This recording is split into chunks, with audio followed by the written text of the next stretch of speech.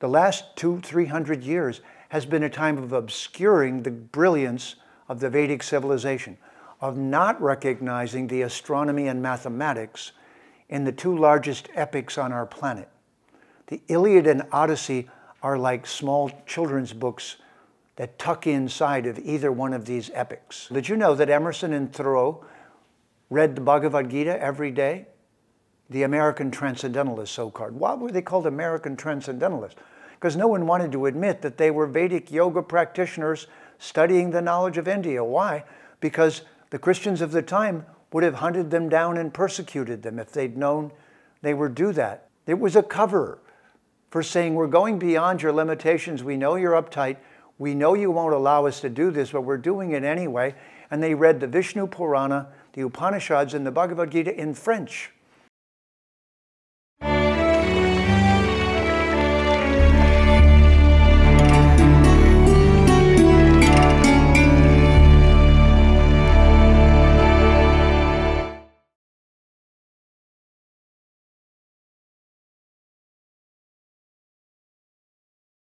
Namaste. Welcome to Vedic Vidya. My name is Jeffrey Armstrong, Kavindra Rishi. Vedic Vidya is available exclusively on Citti Media English channel on Sunday nights at 7 p.m. IST. Our topic tonight is why the culture and language of India can prove that they are over 13,000 years old, or how the sciences of mathematics and astronomy, along with the Vedic texts, can prove the ancient age of India as a culture. Is a conglomerate of historical concepts and trends. But one of its hallmarks, and when I say these things, don't think I'm being critical, I'm just being scientific and scholarly. The hallmark of Western civilization is that its three religions, Judaism, Christianity, and Islam, begin civilized life on our planet no more than 6,000 years ago. This is one of the gaps between so-called modern science, which views us as having existed on the planet for a very long time, much, much older than that, leaving us with a question. Why does religion say 6,000 years ago life was created? Why does science reject all of the principles that religion finds so attractive? And the third why I would add to that is, why has everyone ignored the fact that the knowledge of India is a vast library with thousands of interesting and important volumes on many sciences? Why have they ignored the fact that science, as we know it, was borrowed by colonialism from India? And why is it that the civilizations that are split on this subject have so much resistance to hearing where their knowledge came from? How can we prove this? Glad you asked.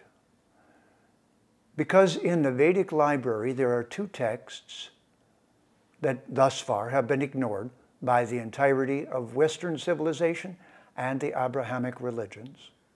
And those two texts are called, in Sanskrit, itihasa. One translation for that is as it was at another time in history. You can hear the word. The English word history was a borrowing from itihasa. History is not a word. Itihasa is a word. History is a mispronunciation and misunderstanding of itihasa. Now, why would I say that? Well, because history, as we know it in the West, as I said, either goes back through archaeology and fossils and modern science to dating all kinds of things, And religion goes back 6,000 years, parks and says, we're done, that's it, that's the beginning. That's why, I don't know if you know this, but you can't even say the word dinosaur in the household of a Hasidic Jew because it contradicts the 6,000 years ago. Dinosaurs couldn't have existed because God didn't say so. I didn't invent all this. It's quite irrational though, isn't it?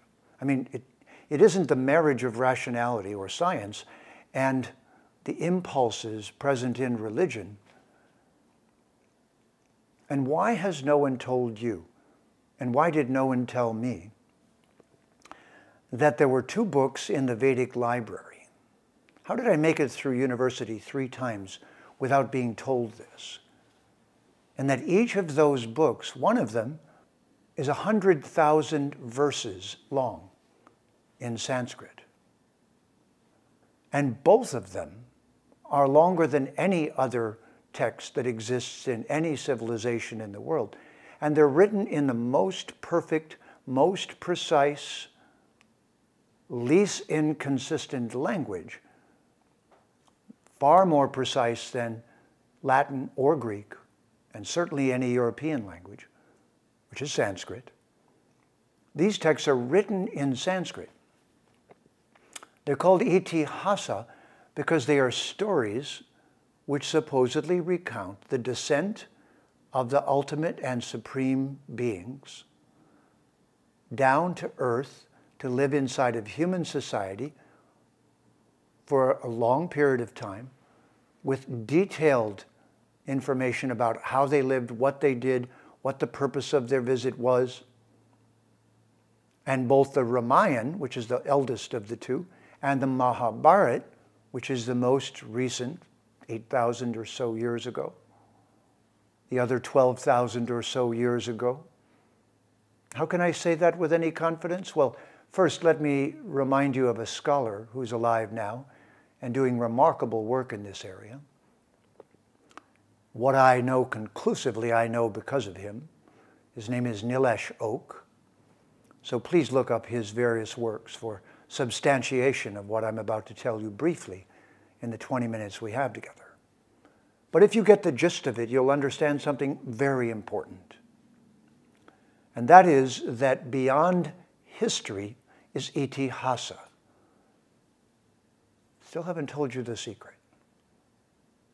The secret is that in those 2 texts, the Ramayana and the Mahabharata, are hundreds of observations of the sky at the time that those stories were enacted and written down or recorded for historical purposes.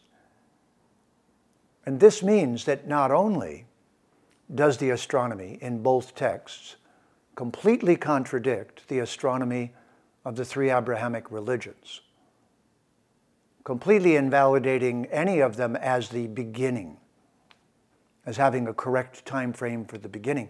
And none of those faith-based religions have any astronomy worth talking about.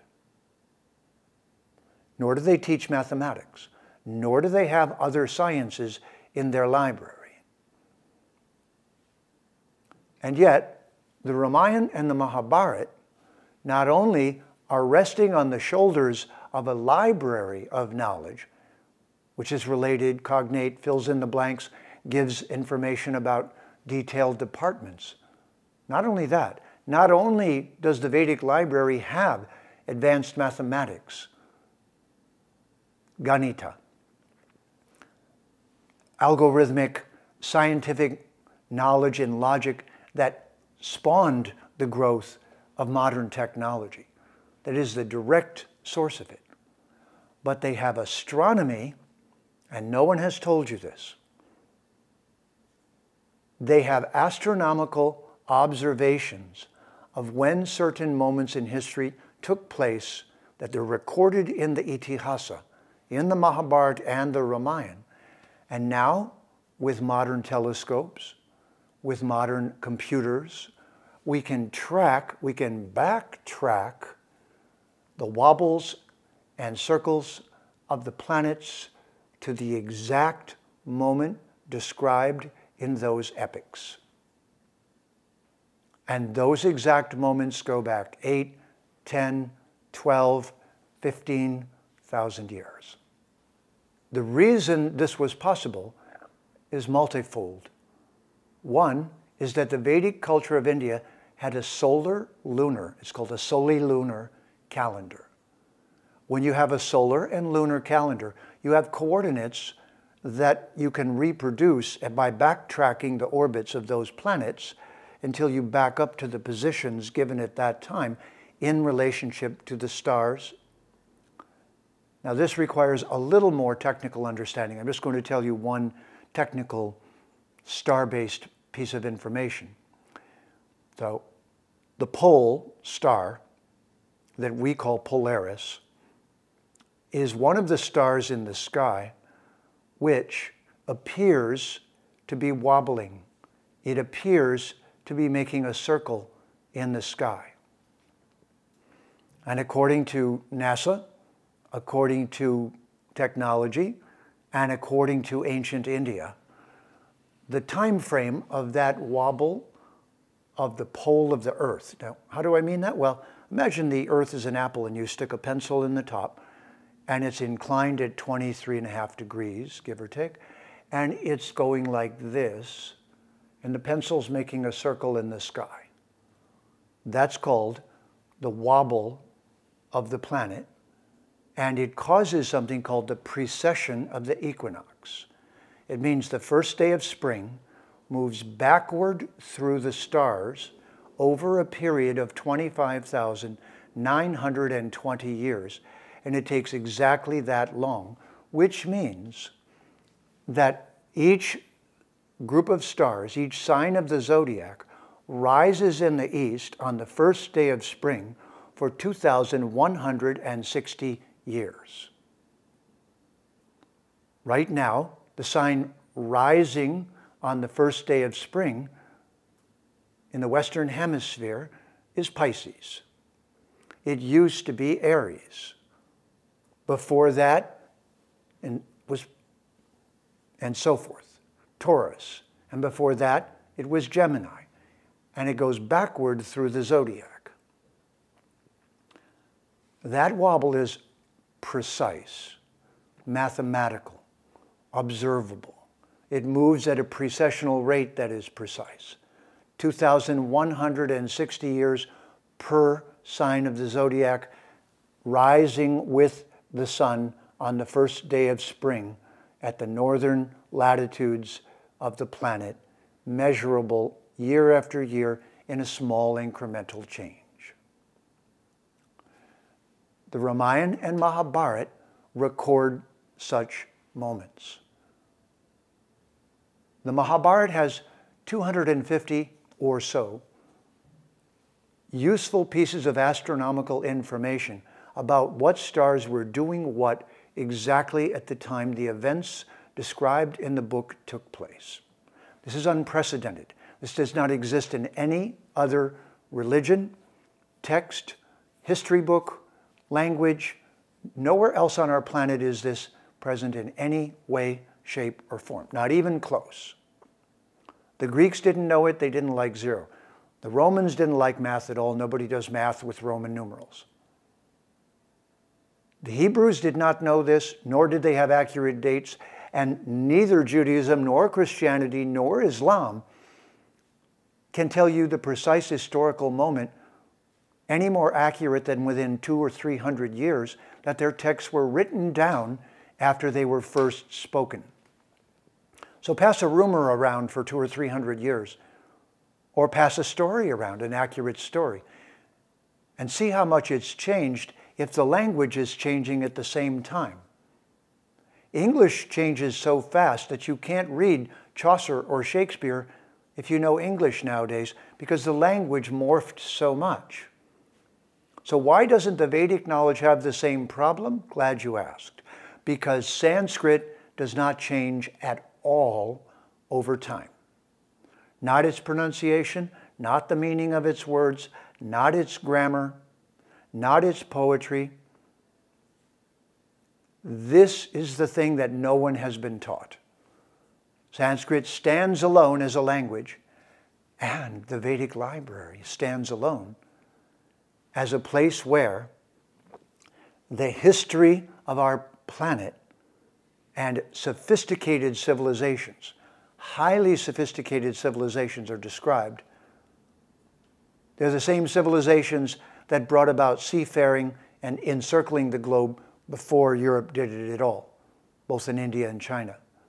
They're the same books that taught astronomy, Ganita, mathematics, all of these advanced sciences, medicine, surgery, cataract surgery at 600 BC from the surgical text in the Vedas. An impressive edifice of scientific knowledge with a language that does not vary over time. And then, and this is what I'm trying to get across to you, then, after all of this had been disregarded by the British, ignored by colonization, shoved away conveniently because it contradicted the story of the three Abrahamic religions, it contradicted the story of the hodgepodge of modern science, which had no real interest in ultimate reality and questions, but was just manipulating matter with borrowed knowledge, which they were not wont to explain. This time period, the last 200-300 years, has been a time of obscuring the brilliance of the Vedic civilization, of not recognizing the astronomy and mathematics in the two largest epics on our planet. The Iliad and Odyssey are like small children's books that tuck inside of either one of these epics. And it's time that we understand the magnitude and value and subjects and discussions that are conducted by these libraries of the world, and most notably, the Vedic library. This is what I found being raised in a culture that was refusing to hear these things. They were leaking in a little bit by sincere scholars in Western civilization. Just to give you an example, did you know that Emerson and Thoreau read the Bhagavad Gita every day? The American Transcendentalists, so-called. Why were they called American Transcendentalists? Because no one wanted to admit that they were Vedic yoga practitioners studying the knowledge of India. Why?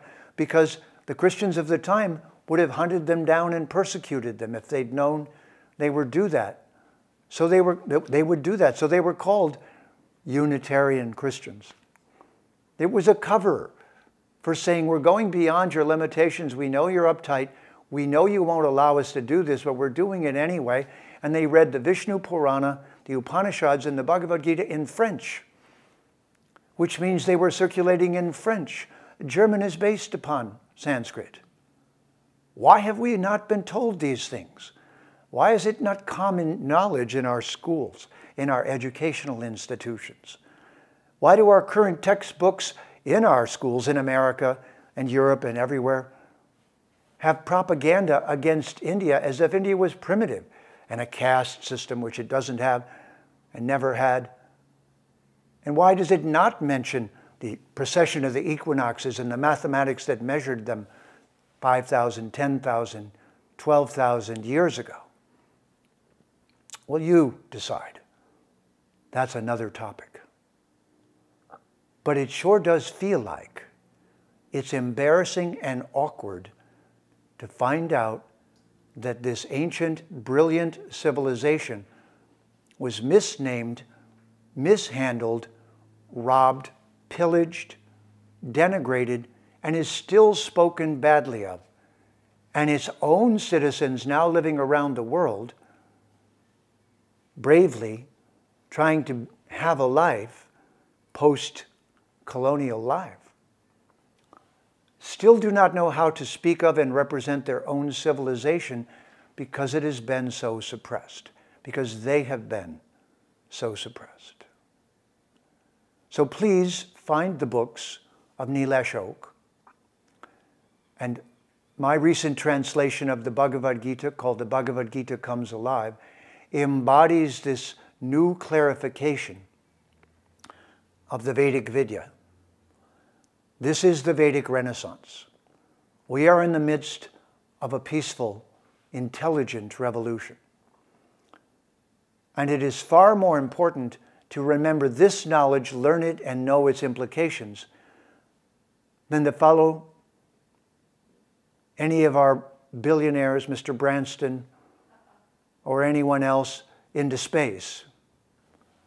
That is late adolescent oldsters with the attitude of a teenager having a joyride around our planet while ignoring what's really important, the well-being of everyone living on our planet, one of the great themes of the Vedic knowledge, and the antiquity of the Vedic culture as a remarkable source of enlightened knowledge. Vedic Vidya means shining the light of truth. Tune in to Vedic Vidya on the Citti Media English channel, Sunday nights at 7 p.m. IST. My name is Kavinder Rishi, Jeffrey Armstrong. See you next time, and have a Namas day. Please remember to subscribe to us and switch on the notifications for this channel. For our other social media links, more content, and to support our work, please visit citti.net. Dhanyavad. Namaskar.